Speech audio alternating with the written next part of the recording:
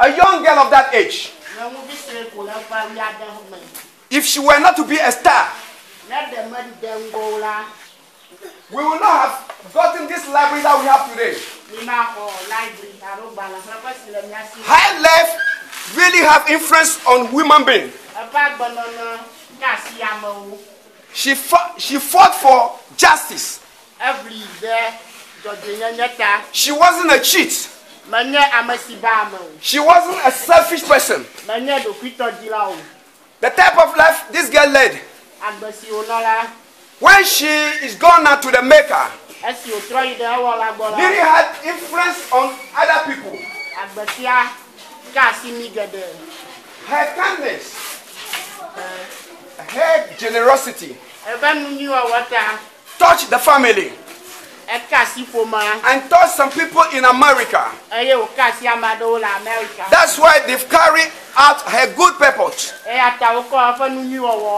That is why we have in this library here. And this is not the only library. Because of the good work this girl wanted to carry on, as she has laid the foundation, her work is still going on. So this morning, I'm challenging each one of you here that your life should not be led aimlessly. God has a purpose for you, and this purpose can only come on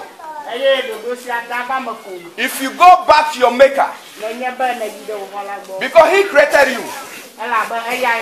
So by knowing Him and relying on Him, He will show you what you are made for, and you will live by that purpose. And at the end, maybe you died at an old age, not like this our sister, but your footprints will still remain. Amen. Amen.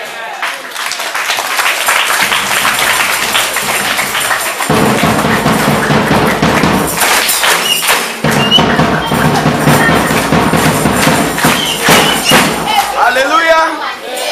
So we are going to stand a minute. We are going to observe a minute silence.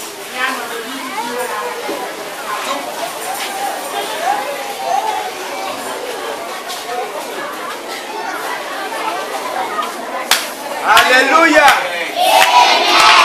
Let us observe a minute silence in memory of our sister Elena Haasen.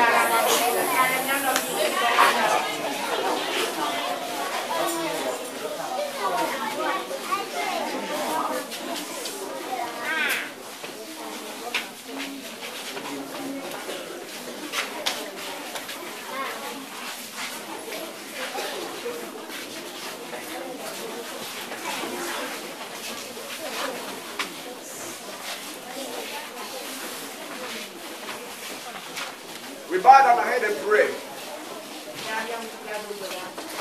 Father Lord, we thank you, we give you the glory and honor.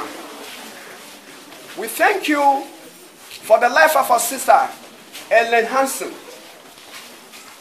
For when she came on this earth, she remembered you. And she wasn't a failure to humanity. But Lord God, you know best than us. She was taken so early from us. But Lord God, she wasn't a failure. She did something that we are remembering today. We pray that she will be a seed. As she's sown in Africa,